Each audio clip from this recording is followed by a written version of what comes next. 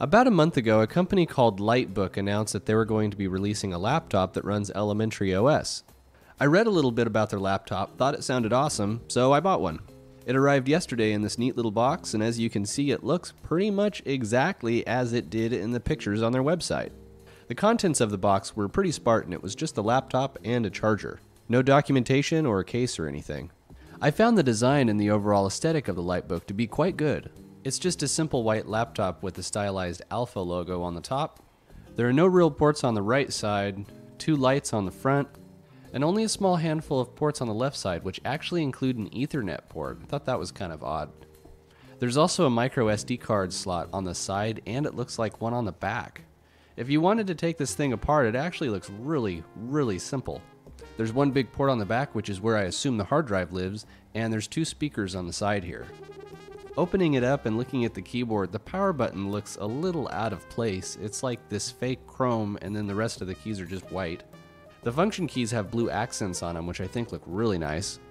And the keyboard itself is a pretty standard chiclet style keyboard. And unfortunately there is a Windows key. It's a shame that there's not at least a sticker on that thing. The touchpad is meh, though I've never seen a laptop of this size or style that has a better than average touchpad, so it's not really that big of a deal. So since we looked at the Litebook's hardware, let's look at an actual Chromebook. Now this is my daughter's Chromebook that she gets from school, and I don't really know how old it is or a whole lot about it, but the Litebook is kind of billed as an alternative to common Chromebooks. So I think this Chromebook is like a 10 or something inch screen, so it's quite a bit smaller, and clearly she was using it for school related stuff. So I assume that a Chromebook like this Lenovo one is something like $200 or so, and this Litebook was about $250, so kind of gives you an idea of the price point we're looking at here. So let's take a look at the first boot and initial setup of the Litebook. Now the Litebook only has a micro HDMI slot, and I don't have a converter, so I wasn't able to use my screen capture device. But the initial setup is just like installing Elementary, so if you've installed Elementary, it's pretty much the same thing. You set your region and locale, and you set up your user account, and then log into whatever wireless you have, and that's pretty much it. Once the initial setup is done, it will just take you to the login screen. It won't even have to reboot, which is kind of weird. Once I logged in after that initial setup, I noticed that I didn't have a wireless connection. I tried disabling and re-enabling the adapter, but that didn't seem to work, so I went ahead and rebooted the Litebook, and it worked just fine after that.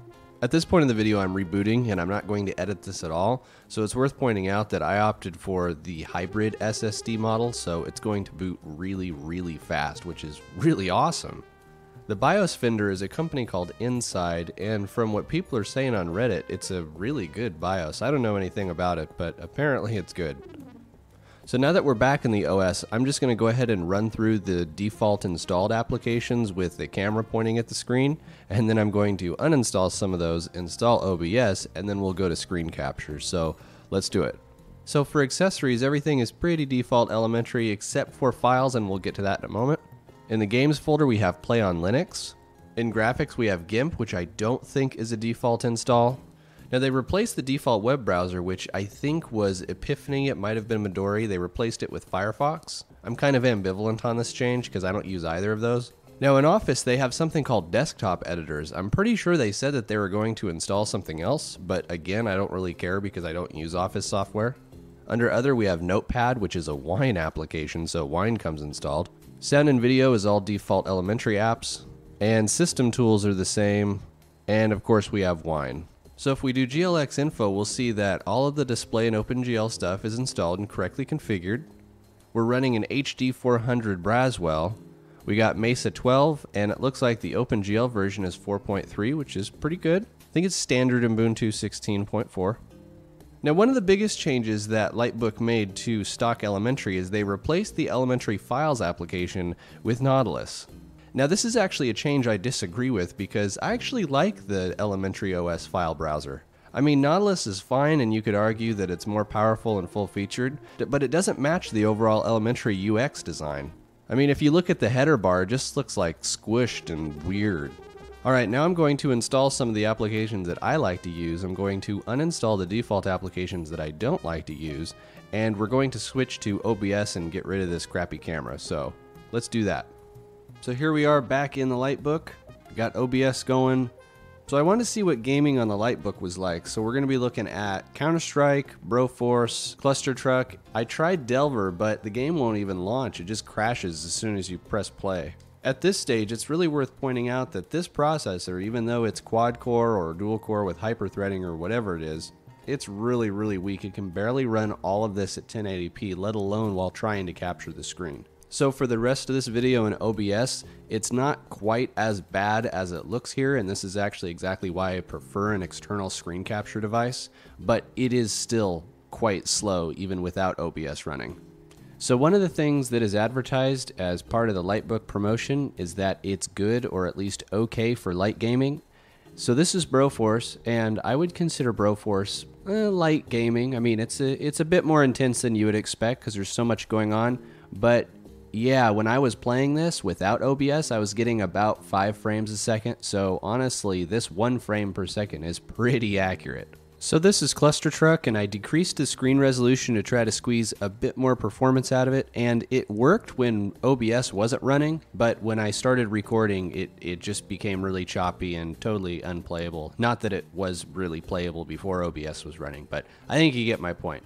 So this is Counter-Strike, and I think by this point you kind of get the idea. Counter-Strike actually ran at about 10 frames a second before OBS was running, and I managed to get through about 2 matches, which is why I have an AK here. But once I turned OBS on, again, it just completely dumped out, and like I said before, the screen capture is making this look a lot worse than it actually is. I mean, if you could deal with the low frame rate, which I don't think most people could, you could probably get away with playing this offline with bots or something, but this, I mean, you're not even getting 15 frames a second, let alone 30, which is what most people require to play CSGO.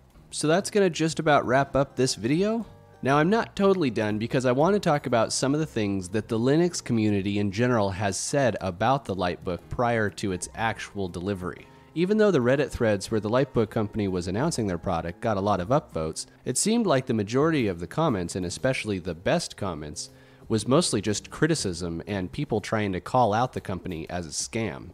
There was an article by It's Foss that really drummed up these fears of the company and the product being a total scam.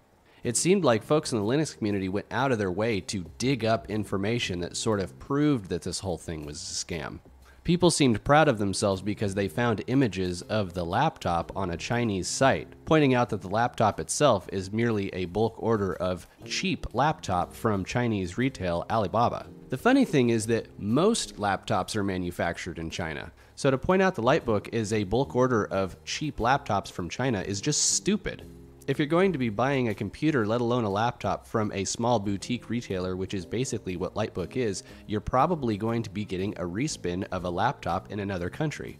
Another comment on Reddit tore apart the website, which the website could be improved. As we saw from the gaming footage in this video, I would actually recommend to take off all references from gaming from the site entirely. Just promote the laptop as a Chromebook replacement. People don't buy Chromebooks to sit around and game on. I could keep going on about this, but I'm going to go ahead and stop here. To summarize, I think that it's bullshit that the Linux community immediately jumped out and called this whole thing a scam.